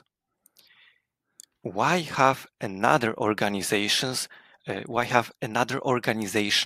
that is split on all of these? Wouldn't it be more efficient to strengthen them instead of creating a new thing? Yes, it is better. If we were planning on doing work on these directly, two people with no funding doing this as a part, as a hobby outside of work, would not be an efficient way of acting on these. As I mentioned before, our main aim is as a platform or something that can signpost to organizations that are doing the direct work in these cause areas. So yeah, totally agree. If we were looking to work on the problems directly, then it wouldn't be a great use of our time to try and do that, but rather to point people in the direction of the organizations already working on it. I think there is a tendency in the vegan community for animal activists to try and reinvent the wheel with everything that they do, and less of an atmosphere of let's donate to organizations so they can do the activism. It's all around doing the activism yourself in your free time. And yeah, we're trying to avoid that pitfall by saying, let's support the organizations. There's so much infrastructure out there, so many organizations doing amazing work. Let's support those rather than trying to reinvent the wheel. Yeah, the only thing I'd add is just, I don't think there are any other organizations in existence that are trying to do what we're doing in terms of trying to help nurture more of an antinatalist community, or elements of the antinatalist community that are more focused on doing good and with an effectiveness mindset. I'm not sure there's any other organizations doing that. No, not as a platform for the antinatalist community specifically. indeed there is no organization that would maybe bring or focus on antinatalists and bring them to those cause areas. Maybe there isn't, but the second goal to strengthen those cause areas seems to be already covered, right? Well, just as a reminder, the two goals are to help facilitate the antinatalist community in doing more good, and the second goal is helping spread the idea of antinatalism.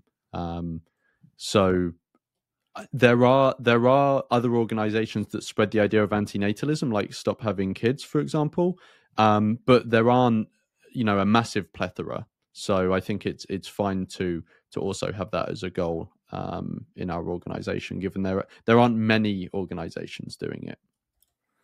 So if I am interested in human procreation, then I will most likely be involved in one of those organizations such as Marie Stopes and others. If I'm interested in procreation or bringing into existence of farm animals, then I will be most interested in those animal rights organizations. And if I'm interested in the fact that so many wild animals come into existence, then I will also be interested in those organizations that work in this specific cause area, who also think about controlling populations of wild animals.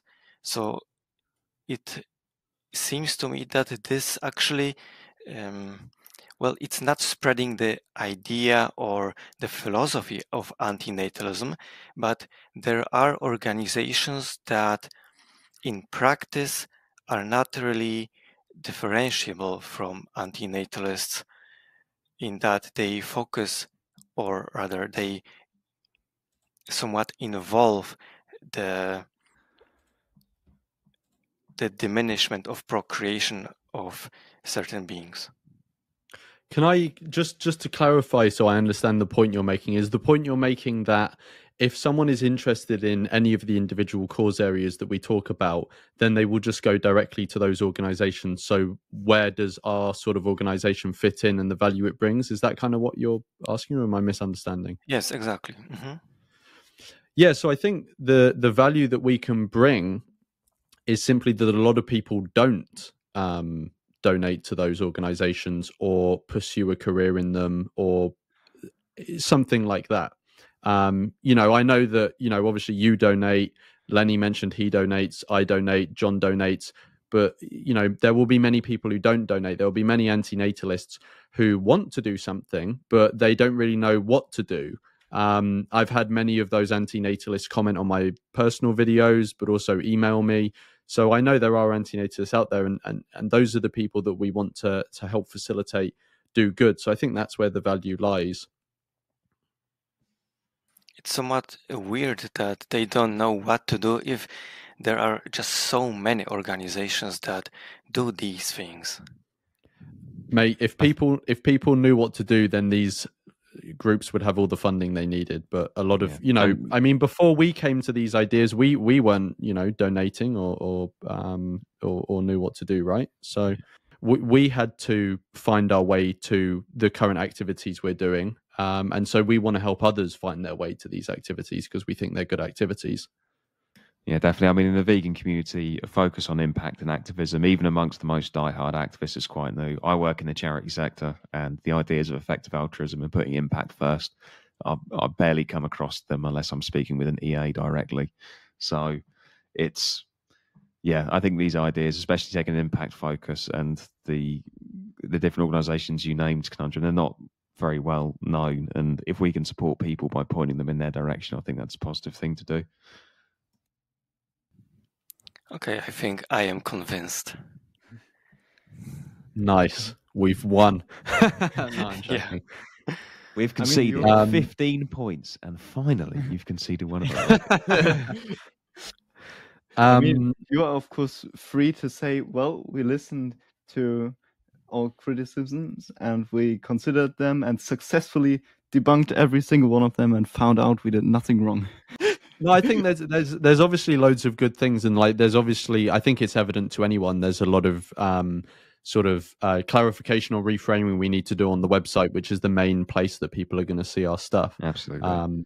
So you were already talking about other already established organizations, other groups, other peoples, other associations, other affiliations, and there are certainly a number of associations you should consider, either within the antinatalist or within the effective altruist or animal rights scene. But there are also certain associations you may want to avoid. And first of all, let me ask you, have you been in touch with Dr. Emil P. Torres? No, we haven't. Okay, I already suggested having them on the show in our vodcast crossover episode, because they are very, very knowledgeable about this whole EA movement and the so-called TESCREAL bundle of ideologies that is attached to it, and a lot of the things that are going wrong with it. So if you want to avoid the pitfalls of other organizations in that kind of cluster of ideas, then please invite them. I'm sure they will be more than happy to share their experience and share their advice with you. Very friendly person, very knowledgeable, also very sympathetic to antinatalism. So yeah, definitely would make for a great conversation. I'm sure about that. You guys seem to be very concerned also with the optics of antinatalism and its presentation and its public representation and so forth. And Lawrence recently released a video on the so-called red button experiment, where he argued that it is not useful for antinatalist discussion, that it is in fact detrimental to antinatalist discussion. And I remember John also mentioned several times that he is also opposed to pressing said button, which I fully agree with. Now, if we consider that this is your interpretation, your nonviolent interpretation of antinatalism, I think it's also important to keep in mind that not everyone shares this approach, and that there are indeed interpretations, variations, fringe variations of it that kind of allow for it, that perhaps even actively advocate for it. And I'm curious, like, generally speaking, if we, like, for a brief moment, leave aside personal friendships, personal enmities, drama, and whatever, like, what are your general guidelines in hosting or supporting or engaging with people who, for example, hold views that you disagree with, or views that can be seen as being in favor of violence, of omnicide, killing pregnant women, like you pick, you name it. What are your guidelines in engaging, your rules of engagement there? Do you want me to go, John, or do you want to go? Yeah, you can go first, mate.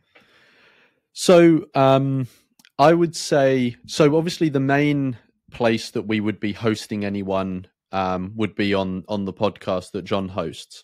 And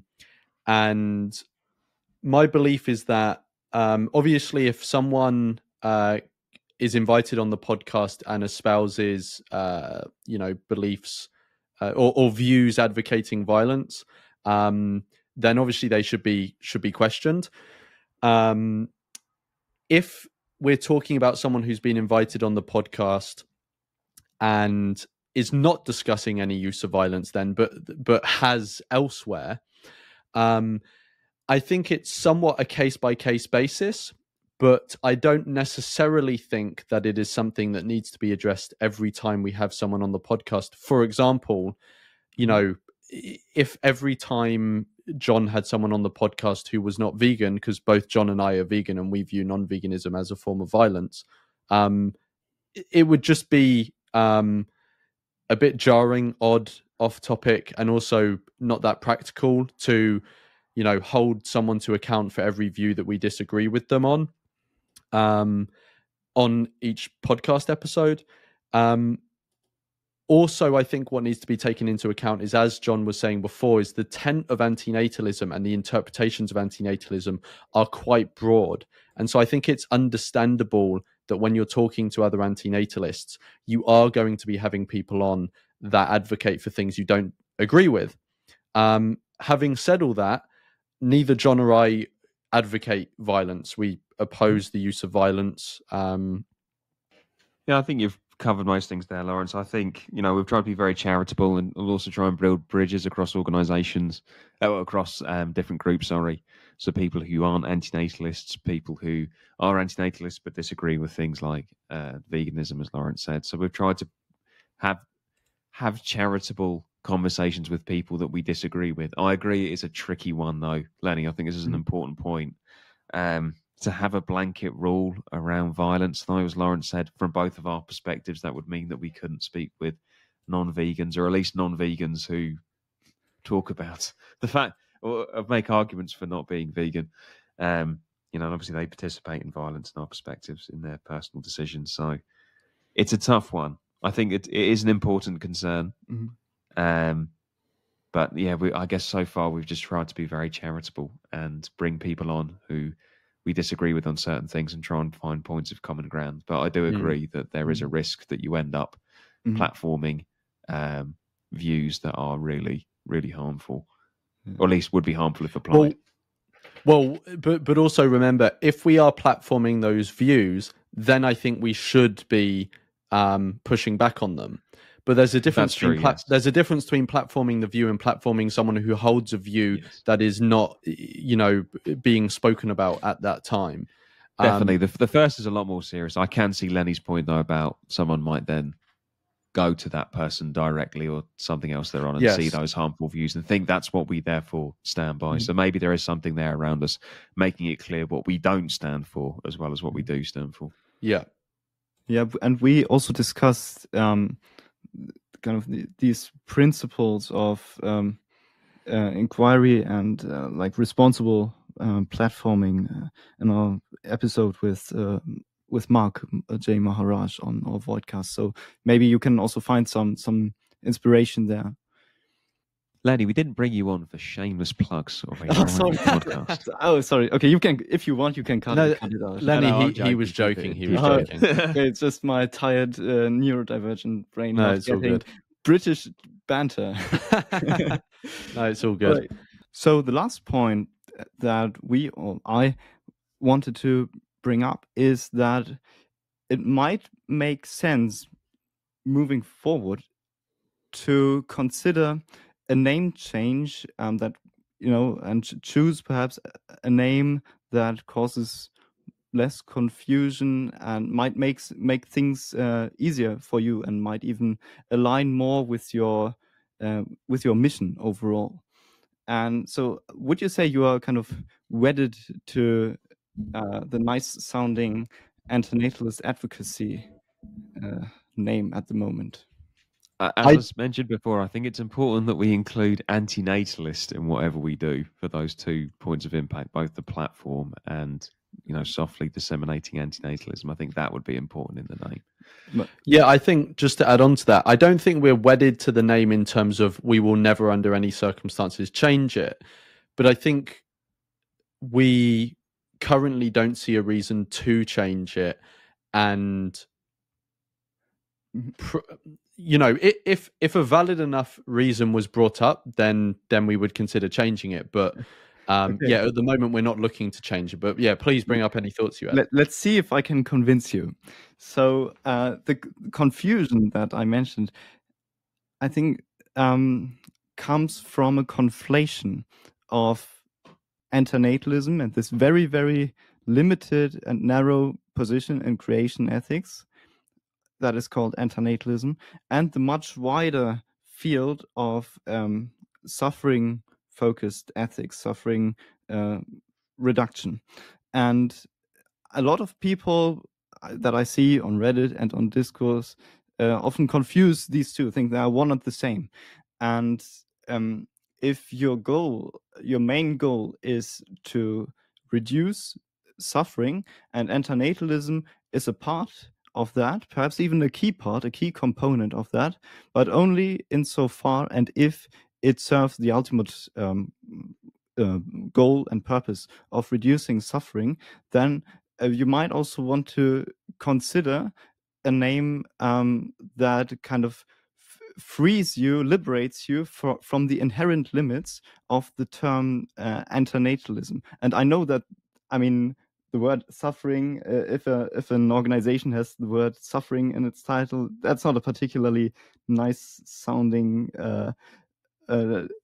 name either, but there are alternatives, and I want to present you a couple of alternatives that you may want to consider, because then you won't have the problem of differentiating what is antinatal, which of our concerns, which of our cause areas, which of our projects are antinatalism in the strict sense of the word, and which are other things we consider important under the umbrella term of suffering-focused ethics. So a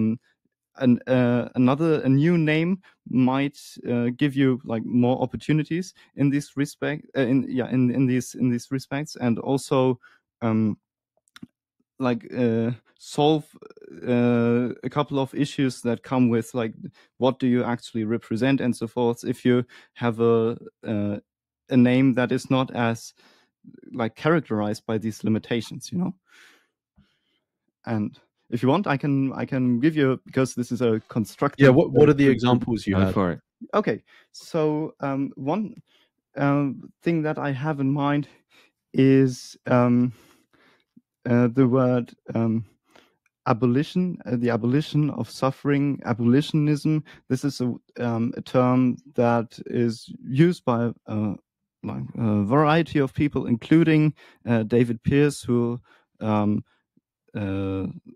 uses it in the context of super happiness focused transhumanism, which of course is its own thing. But nonetheless, I think that abolitionism and the abolition of suffering, if that is then kind of the goal, both with respect to human suffering and non-human suffering, I think this is something to consider.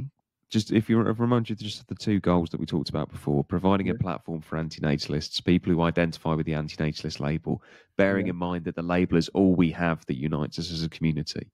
And then as well, softly promoting the idea of antinatalism with respect to important causes that other people might be already focusing on. So how would these names relate to these particular goals? Because if you take a look at the goals and at the points that Conundrum brought up earlier, I don't see a reason to tie yourselves to the antinatalist community and to people who define themselves as antinatalists. Adopting another name might free you up in this respect and open you up to other audience as well. But the whole point of the organization is to work with antinatalists. So if we freed ourselves from antinatalism, we would just be a general organization that wants people to do, effective activism of some sort.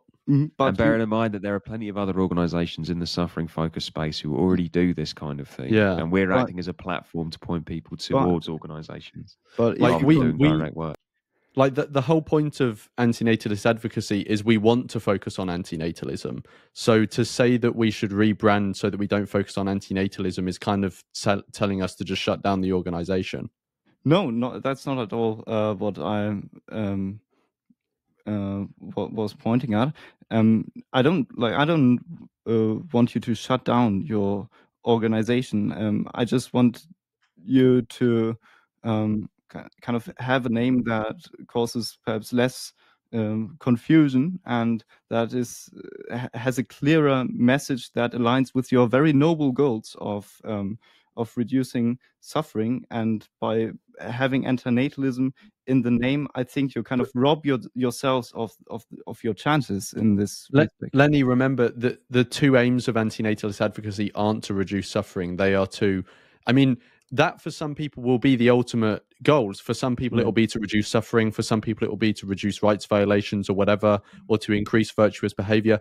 But for antinatalist advocacy, the two goals are to facilitate antinatalists specifically to do good and do good effectively. And the other one is to propagate the idea of antinatalism. Nowhere in the two goals does it mention the reduction of suffering, even though that may be a sort of ultimate thing that certain antinatalists will appeal to. Yes, but nonetheless, if you take this utilitarian approach of doing good, then you have to like quantify and this good that you do or aim to do. Yes, but remember, doing good isn't just utilitarian, right? Someone could cash it out. It would be consequentialist, but someone could cash it out in terms of doing good is reducing the number of rights violations rather than increasing utility. But nonetheless, I think, I mean, I read the texts on your website, I listened to your podcast, and I think the version of antinatalism that you promote, or the ideas in general that you promote, seem to align most closely with what is commonly known or called suffering-focused ethics, which is completely fine. And like my suggestion would be simply to have a less limiting name. Personally, I think opening up the name would actually limit the organization more. I mean, if you consider how fringe a group the antinatalist community, if there even is such a thing, is overall, I doubt that. I mean, you could be one of the few organizations that makes antinatalism kind of definitely part or component of the agenda as it is now. But I don't see why you should kind of restrict yourselves to the tiny audience of antinatalists. Maybe this gets to your point earlier about me being naive about the shape of the antinatalist community or overly optimistic, but antinatalists, I think, are in a unique position to do good in many ways through not having children, through taking actions. Lots of antinatalists take actions in their own lives, like going vegan, for example. Also, the secondary goal of AA of pushing an antinatalist message in cause areas that other people are working on. I think that there are reasons why the antinatalist community has this wonderful opportunity to have a positive impact. But again, it's all tied to the antinatalist community in particular, and we would lose that if we opened up our name to something more general. So just to make sure I got that right. So your main mission is to kind of encourage antinatalists, like people who identify as antinatalists, to do good in the form of making donations or engaging in activism and other kinds of activity that may or may not have to do with antinatalism directly, right? Well, we think that it does have to do with the only thing that we think of the four cause areas. The only one that we could concede doesn't have to do with antinatalism directly, or at least on this call, is wild animal suffering. Again, there are antinatalists who believe that it does have to do with antinatalism directly. The point I'm making is that I mean, I don't think there's anything like inherently wrong with a suffering-focused utilitarian approach to ethics and encouraging people to participate in that. Not at all. And nor do I think that there's something inherently wrong with the antinatalist position as a philosophical position. Now, but I think it is important to acknowledge that these two things are not one and the same. And when kind of going through your material, then I personally get the impression that these two ideas, these two philosophies, which have some overlap, are not properly differentiated. this is just the impression that I get, and maybe you can consider this point, and or maybe you can just reject it and say, well, Lenny is just being nitpicky here. But it's just something that I want to bring up, because it is something that has indeed caused a lot of confusion in antinatalist communities on Reddit, Discord, and elsewhere. Yeah, I mean, I completely take the point that some of the framing in some of the maybe the writing on the website or things we've said publicly could be confusing the two, or could confuse people into thinking that they're the same thing. But I think that can be remedied in ways other than changing the whole organization's name. I just don't think that is warranted, especially when I do think that the name nicely fits with the two main goals we have. I don't see it as at all misleading when it comes to the two main goals we have. But I can understand that some of the specific things we have said in the past or things on the website could cause that confusion. But I don't think it's the name causing that confusion. I think it's just we maybe have to reframe some of the things that we say on the website or elsewhere. But I don't think it warrants a name change. Yeah, I definitely agree. I think the way that we've framed things on the website and elsewhere is less important, really, than the name. I think the name really gets to the core of what we're trying to do. Okay, well, just something to consider. One of the reasons I brought this up and I suggested, considering a name change, is that I know a couple of people might feel kind of misled by the title and the name Antinatalist Advocacy, in light of recent statements that John in particular has made relating to antinatalism and antinatalists making sperm donations. Do we have time for that, or do you want to cover this another time? Yeah, I think I probably won't be going to go into too much detail at the moment, just because I am going on Mark's channel in my own private capacity soon, his YouTube channel, to talk about this in detail. I do think it is relevant, though, for a couple of things that we've talked about earlier. So just to recap, in short, I stated my view, which, I do stand by, that in a hypothetical situation where sperm donation didn't lead to an increase in the amount of human procreation going on, I can see an argument for that not violating antinatalism. Other people disagree, including myself. Potentially people of a more deontological bent than myself as a consequentialist. From my perspective, if the consequences aren't particularly different, if no more procreation is happening, then I can see it being at least allowable, with the caveats that I gave. And you can see those caveats written out in full under the video. But I do think it gets to points that we raised earlier around different understandings of antinatalism and how we address those. Because some of the criticism I saw was around how people felt, understandably, that their version of antinatalism isn't represented in antinatalist advocacy, which I think has led to some people,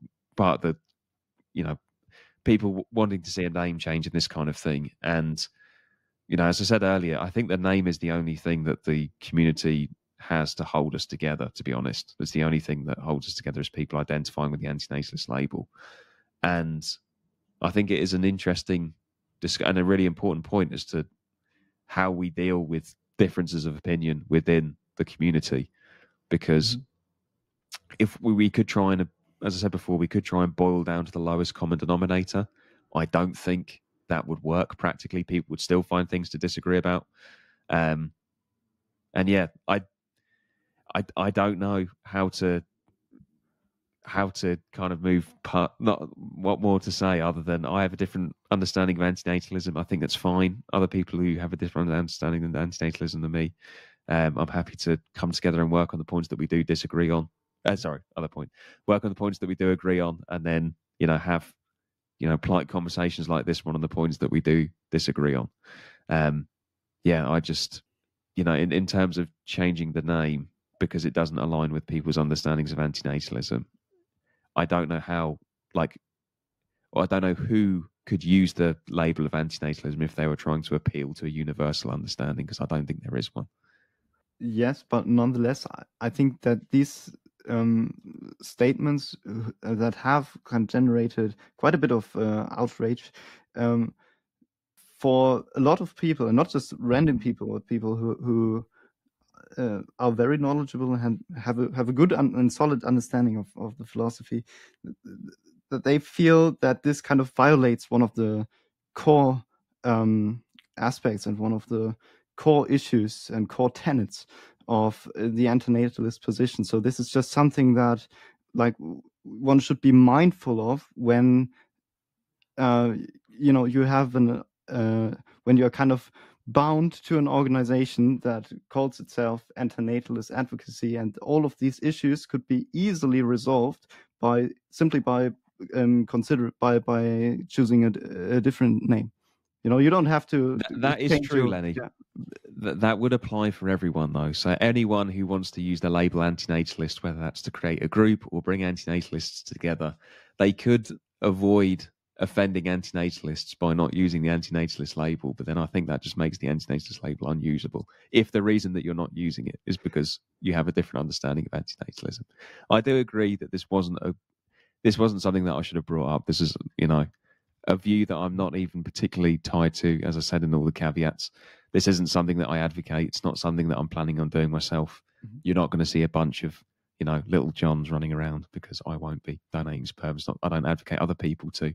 I can just see a case for it in consequentialism and not violating my understanding of antinatalism. But there is one guaranteed way of not offending antinatalists with the antinatalist label, and that's not using the label. But then, as Lawrence and I have said, I think that there are merits to using the label. But there are also, and this is kind of why I brought this up, there are also purely strategic considerations against using the label with its inherent limitations. No, that's totally fair. And there are also strategic limitations, strategic considerations in choosing your battles and bringing something up that you don't advocate and won't be doing. Because, as you know, under the antinatalist advocacy label, that wasn't a smart move on my part, as it says under the video. I do regret bringing it up. Cool. Well, I think that is everything we were going to cover today. So should we just quickly go to Conundrum and Lenny, just in case there's any final closing things you wanted to say before we finish? And then John and I will do a quick closer. I mean, I don't have much to say. I just wanted to say, thank you for having us on. Thank you for hearing us out, and hope you could find some, value in the discussion, and maybe take one or two things into consideration for the future of your organization.